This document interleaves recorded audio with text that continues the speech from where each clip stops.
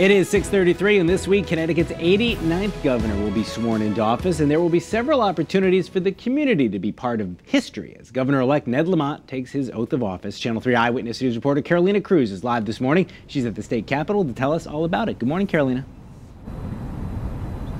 Good morning. Well, this Wednesday will be filled with many different festivities celebrating that new gubernatorial team. And if you can't attend, not to worry, because Channel 3 will have you covered on air and on our Channel 3 app. As Governor Daniel Malloy leaves office, Governor-elect Ned Lamont will become Connecticut's 89th governor. He takes over a state facing a deficit of close to $2 billion. Lamont and Lieutenant Governor-elect Susan Bisowitz have formed a transition team and 15 different committees since being elected. I got a full tank. Premium.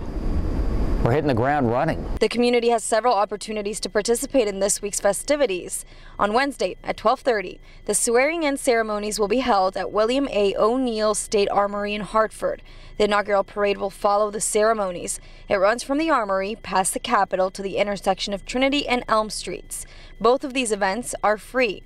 The inaugural ball is also open to the public for a fee. Tickets can be purchased online with reduced prices available for young professionals.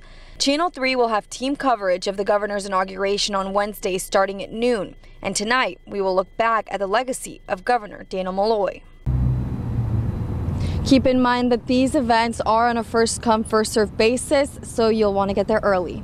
Reporting in Hartford, I'm Carolina Cruz, Channel 3 Eyewitness News.